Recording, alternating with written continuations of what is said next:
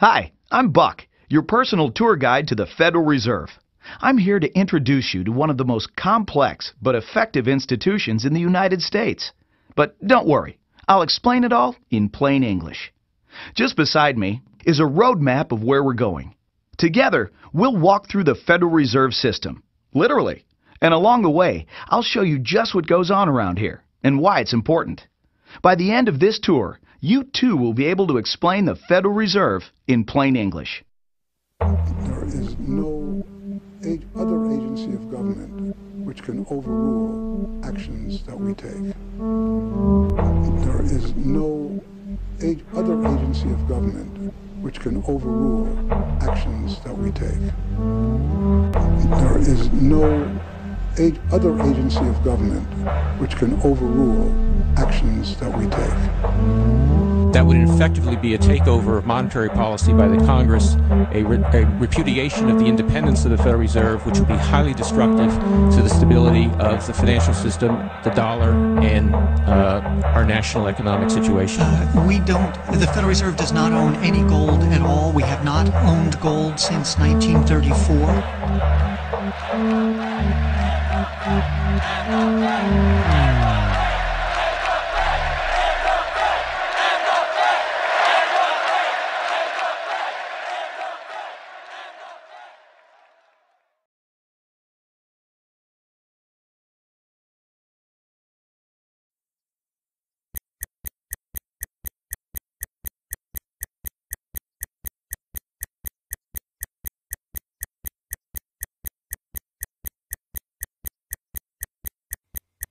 All our lives, we've been told that economics is boring. It's dull. It's not worth the time it takes to understand it. And all our lives, we've been lied to.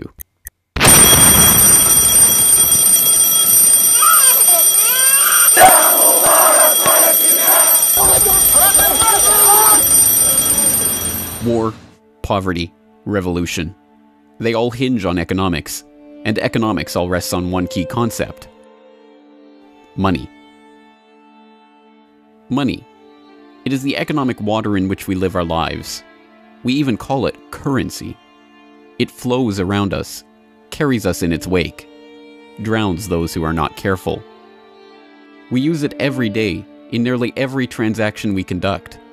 We spend our lives working for it, worrying about it, saving it, spending it, pinching it. It defines our social status. It compromises our morals. People are willing to fight, die, and kill for it. But what is it? Where does it come from? How is it created? Who controls it? It is a remarkable fact that, given its central importance in our lives, not one person in 100 could answer such basic questions about money as these. So if you were planning a family, you'd want to know where babies come from. Yeah. And this is a lot about banking. So let me ask you, where does money come from?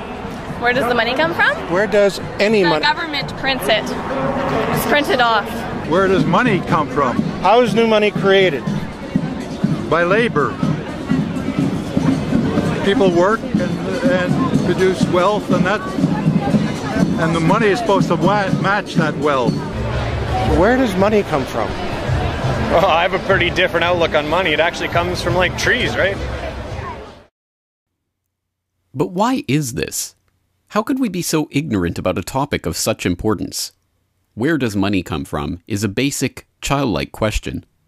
So why is our only response the childlike answer meant as a joke? It grows on trees. Such a profound state of ignorance could not come about naturally. From the time we are children, we are curious about the world and eager to learn about the way it works. And what could lead to a better understanding of the way the world works than a knowledge of money, its creation and destruction? Yet discussion of this topic is fastidiously avoided in our school years and ignored in our daily life.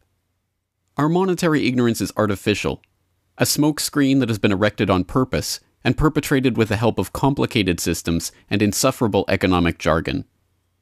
But it doesn't take an economist to understand the importance of money.